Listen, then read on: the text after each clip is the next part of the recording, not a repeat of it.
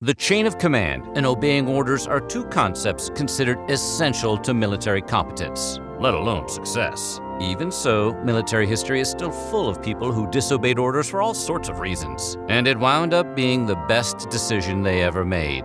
So, today, we're going to take a look at some people who changed history by disregarding orders. But before we get started, be sure to subscribe to the Weird History channel. After that, leave a comment and let us know what other military topics you would like to hear about. Okay? One order of Weird History coming up. During the 13 days of October 1962, known as the Cuban Missile Crisis, the United States and the Soviet Union barely avoided a nuclear war that would have devastated the planet. Negotiations between President John F. Kennedy and Premier Nikita Khrushchev were ultimately successful, no thanks to a jumpy Soviet submarine captain.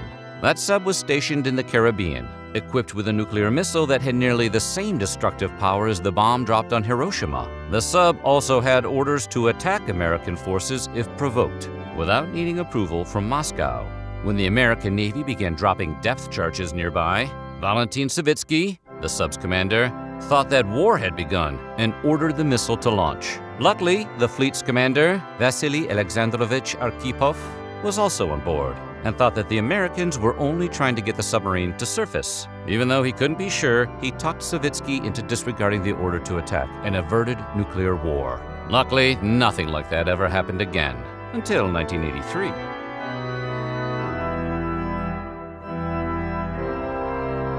You'd think that nearly kickstarting nuclear Armageddon once would be enough for anyone. But the Soviet Army wasn't just anyone. And more than 2 decades after submarine officer Vasily Arkhipov avoided nuclear war during the Cuban Missile Crisis, it happened again.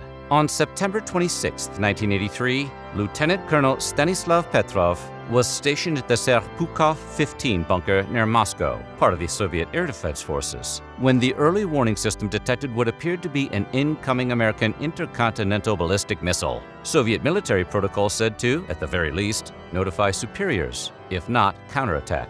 Most people probably would have wet themselves and hid in a closet. But Petrov and his staff decided alone that it was a false alarm. And they were right. Turns out the system was triggered by the sun reflecting off the clouds. Whoops. By refusing to launch an attack, Petrov potentially averted billions of deaths, and what very well could have been the end of human civilization. So, good call, Lieutenant Colonel.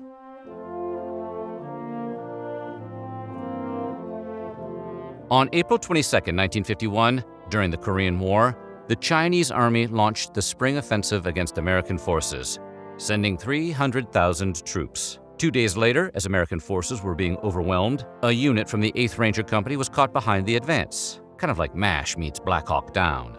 The unit's commander, E.C. Rivera, radioed for help, but the remaining American forces had already decided to retreat. Rivera and his 65 men would have been doomed, if not for Lieutenant David Tyke. Disobeying his captain, Tyke sent 4 tanks to Rivera's position on Hill 26-8 and retrieved the stranded Rangers. We sure hope those guys bought him a beer or something. When the Japanese bombed Pearl Harbor, Desmond Doss was given the option for a draft deferment due to his work at a shipyard. But, like roughly 72,000 others, he chose to serve, with one big asterisk. Because he refused to take a life on religious grounds, he became a combat medic for the 77th Infantry and refused to carry a gun. While this was technically within the military rules, his refusal and his exemption from training on Saturdays made him unpopular with his fellow soldiers. That is, until Doss was sent to combat and saved the lives of about 75 wounded soldiers under heavy gunfire at the Battle of Okinawa. And after that, everyone respected that guy. He was awarded a Medal of Honor for his actions at Okinawa, becoming the first and only conscientious objector in World War II to receive the honor, additionally earning 2 Bronze Stars during his time in the military. He also later received the highest honor of all, being played by Andrew Garfield in a film. Thank you for your service, Spider-Man. During World War II, Lieutenant Thomas Diver Derrick was one of the most decorated and beloved soldiers in the Australian Army's most decorated and beloved battalions. For example, Derrick was involved in the Battle of Saddleburg in New Guinea in November 1943. After a week of fighting, the battalion's progress stalled and Derrick's commanding officer ordered a retreat. Derrick, evidently going for his unit's high score, said, "Bugger the CO, just give me 20 minutes and we'll have this place." He then personally advanced on multiple Japanese machine gun positions. Uphill through the jungle, under cover fire from his squad mates, he managed to clear out 10 enemy positions, helping his unit accomplish their objective and receiving the Victoria Cross for his efforts. Unfortunately, Derek perished late in the war. But crikey, did that guy leave an impression. When the Allied forces successfully invaded northern France on D-Day on June 6, 1944, and then pushed to take Paris in August, Adolf Hitler, who on top of everything else was a sore loser, ordered local forces to burn down most of the city to keep it from falling into enemy hands. Luckily, the commander of the 1st German Army, General Dietrich von Choltitz, refused to comply. Maybe. In his 1951 memoirs, Choltitz claimed that he felt the orders had no military value and that Hitler was mentally unwell. However, some French observers have argued that Choltitz merely lacked the troops to carry out the orders, and that he later lied to salvage his reputation. Whatever the reason, the order went unfulfilled, and Paris stood. In March of 1945, the Allies captured the final bridge on the Rhine River that allowed access into Germany. At that point, Hitler issued an extreme command, the Demolitions on Reich Territory Order, popularly known as the Nero Decree. And any decree with Nero's name attached to it isn't going to be too good for anyone. This order would have wiped out all of Germany's industry and infrastructure to keep it from falling under Allied control. Hitler was apparently unconcerned about the impact the order would have on his country's vulnerable civilian population. But that's not surprising because, well, he's Hitler. The task fell to Germany's armaments minister and Hitler's personal friend, Albert Speer. But Speer wasn't into it. Like General Choltitz, who had declined to burn Paris for a similar reason, Speer suspected the Führer was losing it. More than he already had, that is. Speer publicly issued the order, but he also quietly issued encrypted alternate orders to delay their implementation. And that delay was enough to save Germany. On March 7, 1915, the French 336th Infantry Regiment was ordered to attack entrenched German machine gun positions. The attacks went on for 2 days, and when the divisional commander, General Géraud Ravaillac, ordered another charge, the 21st Company refused. A furious Ravaillac ordered his artillery commander, Colonel Raoul Berube, to fire on his own troops. But Berube, apparently not hot on being remembered as one of his country's greatest monsters, also refused. Despite the fact that Berube was clearly the hero of the story, Ravaillac was the one who received the Grand Officer of the Legion of Honor and retired with honors, taking all the credit like a high school lab partner. At the end of the reign of Emperor Augustus, who ruled from 27 BCE to 14 CE, the Roman military had devoted much of its power to suppressing a revolt in Illyricum. This led to the notorious destruction of 3 legions at Teutoburg Forest in Germany.